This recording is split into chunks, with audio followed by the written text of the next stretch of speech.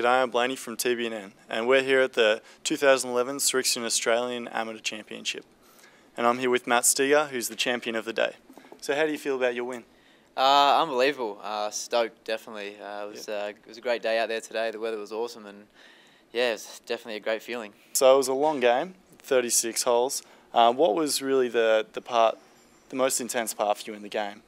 I think it was definitely coming down the stretch. It was a tight match the whole way. We were all square with about 4 to play, I think. I mean, he got away to a bit of an early start going into the back 18. He got to 3 up, and I sort of just clawed my way back and sort of up and down the whole day. And I think it was when we got to 15. I mean, we both didn't quite hit a good tee shot, but I got up and down on actually 14 and 15 from short of the green, using putter from 20 metres off the green, which a lot of golfers would look at me and go, who's this kid, what's he doing here? But for me, I just feel safe with that shot, and I managed to do that. And yeah, I think just the up and downs really sort of, it was probably it really, definitely. And the shot into 17, I hit 3-iron in there and just into that left trap exactly where I wanted to hit it. So I think that put a bit of pressure on him and forced him to make an error, I guess.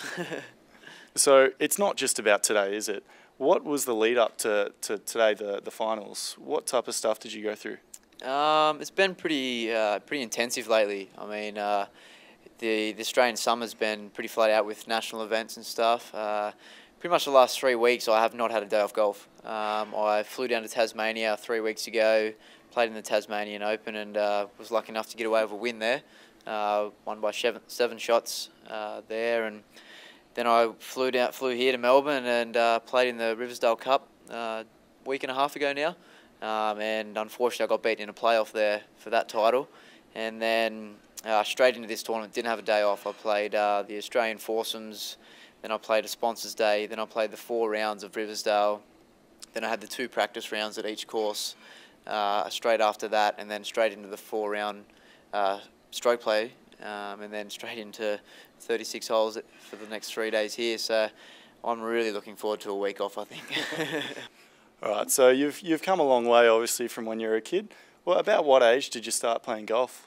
I think I was about 10 years old. I originally grew up in the country, northwest New South Wales, in Balladder, 9-hole San Diesel golf course, and sort of chipped away there, and played golf at Narrabri, and sort of just moved on from there. And I mean, yeah, it's sort of been unbelievable since there. Really, I moved to Sydney when I was 17 years old to follow my golf career, and yeah, here I am now. Oh wow, yeah, you've certainly come a long way. So I guess what do you see for the next few years? I think I'm just going to be staying amateur at the moment. Golf Australia's got a really good program in place at the moment, and they're very supportive, along with Srixon and stuff as well. So I think I'm just going to stay amateur and try and travel overseas again this year in June and July, and yeah, I mean, hopefully go around again next year and win some more events. Well, thanks a lot for being with us today, and congratulations again. And we hope to see more of you in the future. Thank you very much. My pleasure.